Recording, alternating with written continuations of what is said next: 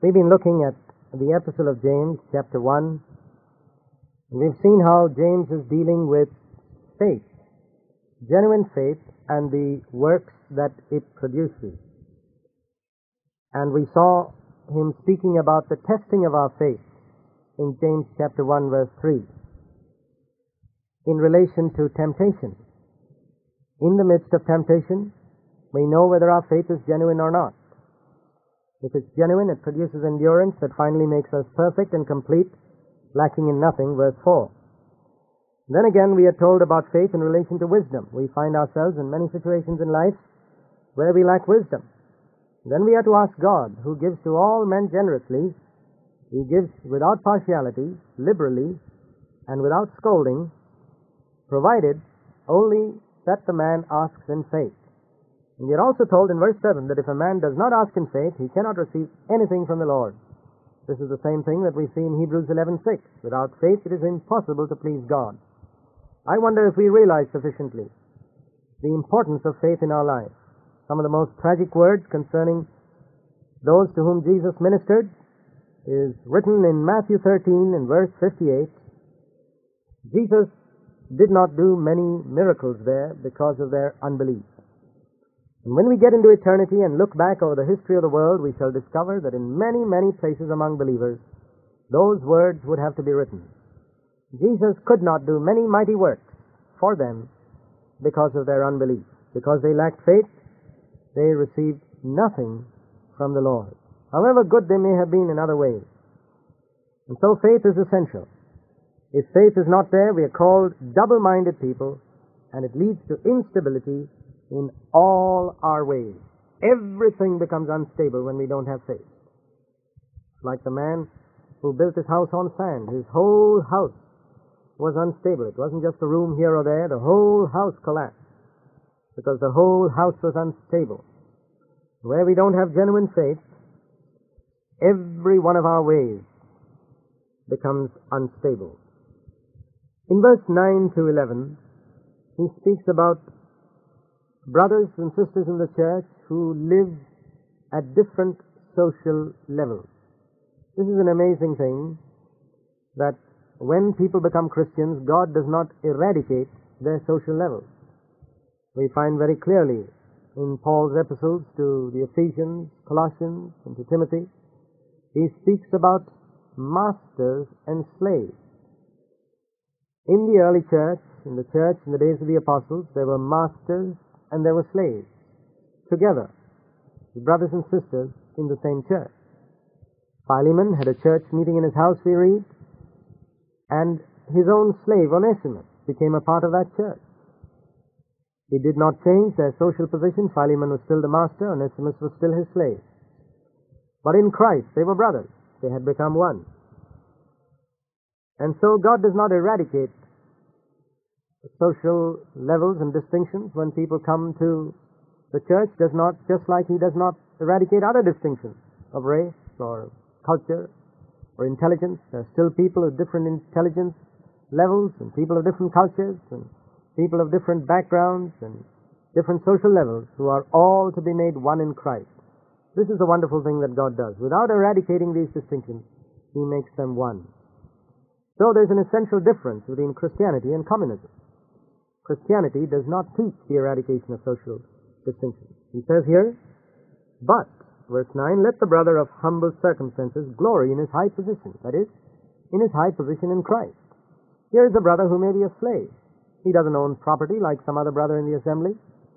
Perhaps his circumstances are very humble. He earns very, very little, perhaps less than 10% of what that other brother earns. But let him glory in his high position in Christ. He doesn't have to feel small in the assembly because his social circumstances are so mean and his circumstances are so humble. No, he is to glory in his high position in Christ and walk with a dignity that's befitting the child of God, his heavenly Father.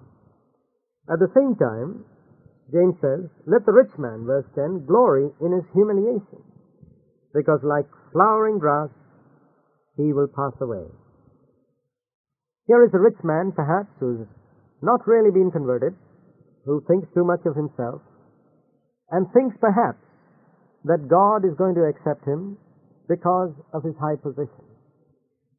Let that rich man glory in the fact that he's going to be humbled one day, and like the flowering grass he will pass away. It's possible for a man in high social circumstances to be in the church, but not if he maintains an attitude of superiority. That is the point. And this is related to faith too.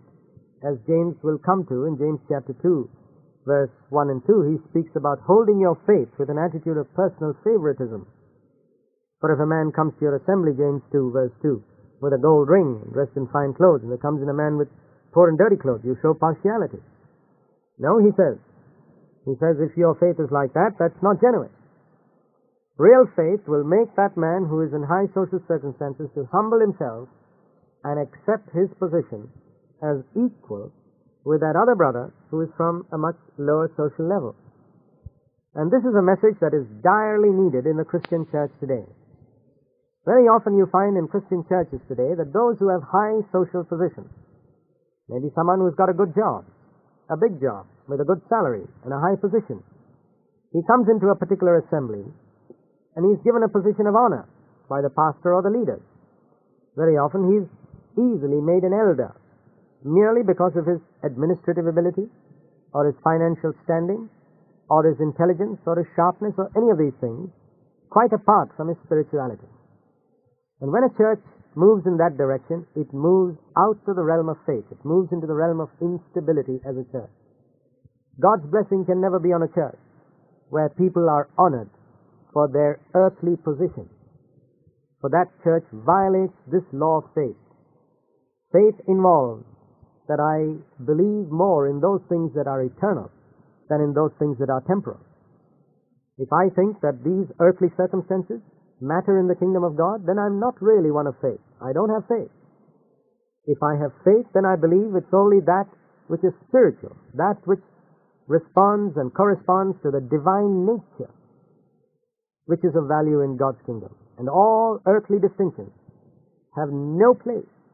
And if God has called you, dear friend, to any position of leadership in a Christian group or a Christian church, make sure that you don't act in unbelief. Make sure you don't act in disobedience to God's word by showing partiality to someone because he's rich, because he's got a big position, because he's got a good salary, and perhaps pays his tithes regularly, and therefore you're afraid of offending him.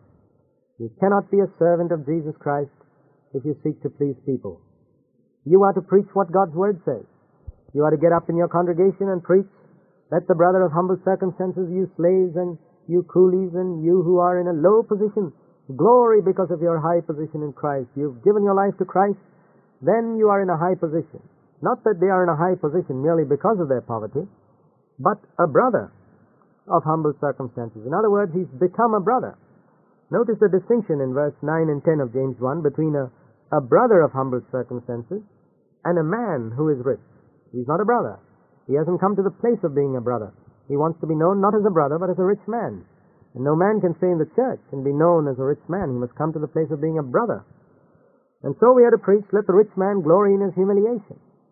Because like the flowering grass, he'll pass away. Like the grass that's burnt up and perishes, so will he. For the sun rises with a scorching wind and withers the grass, and its flower falls off, and the beauty of its appearance is destroyed. Verse 11. So too the rich man in the midst of his pursuits will fade away. The rich man is the man who wants to be known as a rich man, who lives for being a rich man, and his pursuits are essentially of this world. And even if he calls himself a Christian or a believer, if he lives pursuing the wealth of this world, he will fade away. But if he can humble himself and become just an ordinary brother, just like everyone else in the church, then there is hope of salvation for him. Not otherwise. Faith makes a difference and brings us down to the level of everybody else in the church of Jesus Christ.